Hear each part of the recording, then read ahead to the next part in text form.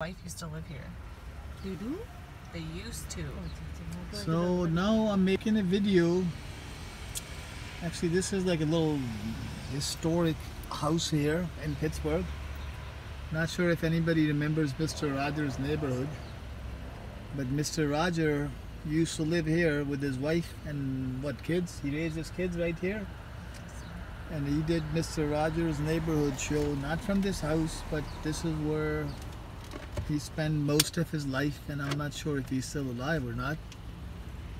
But here's Mr. Rogers' house in Pittsburgh.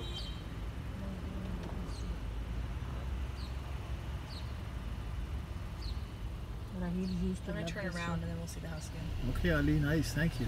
Thanks for showing us Mr. Rogers' house. This is a real nice neighborhood in Pittsburgh.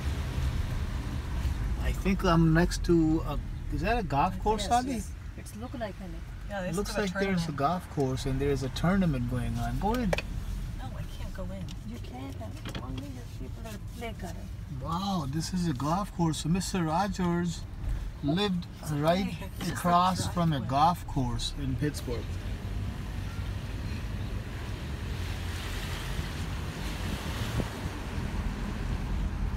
And here is his house again. It's a nice little modest house. Yes. Beautiful. In my neighborhood. In Alia's neighborhood. So this is where Alia lives now, close to Mr. Rogers' old house. Ali, I want to go and see what this golf course is. Can you like drive up maybe up the street a little bit? It's like a one way up there. I can't No, do I mean, that. I think you go up that way. So let's go and find out which golf course this is.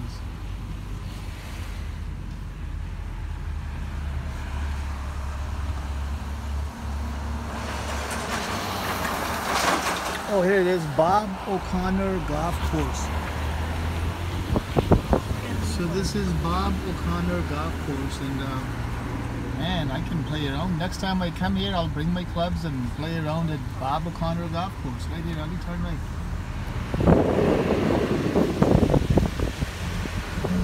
At Shenley Park.